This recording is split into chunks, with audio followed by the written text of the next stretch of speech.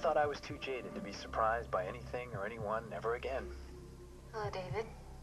It's really good to see you. I'll bet. Here's an idea. Why don't you skip over the pleasantries and all the other garbage and tell me why you're here? I couldn't stay away forever now, could I? Without making sure that I was safely locked away where I could do no harm, huh? You want honesty here? Well, I'm trying to give it to you.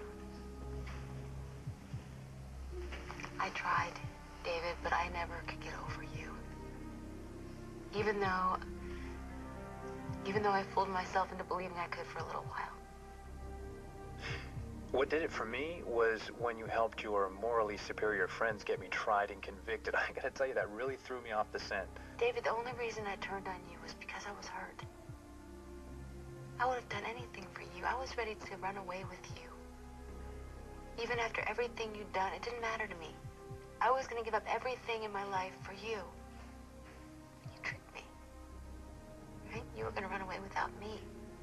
Why did you do that, David? Why? When I loved you so much. I did you a favor. If you had gone with me, you would have missed out on a lot of wonderful things. Like this time that you're spending with your daughter, Abigail. How is she? I didn't realize you knew about that. Mm-hmm. Can't keep up.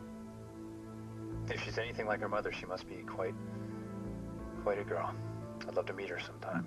She's terrific. And she's much more than her mom in every way.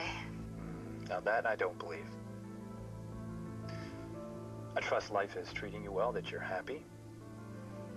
For the most part. But there's something missing, David. Something like? Oh, come on. You know I'm talking about you. You also know why I'm here. To find out if there's a future for us. Well, you would have to direct that question toward the parole board. My fate is in their hands. And well, our fate is in your hands. So I'm asking you, David, is there a future for us? Is my daughter ever going to get to know the man that I really love? I can't predict the future. No, you can't. But you can push it in the right direction by doing everything in your power to get out of here. Are you doing that, David? Are you doing everything you can to get another chance so that We can have another chance? Gotta hand it to her. Molly Collins, one heck of an actress.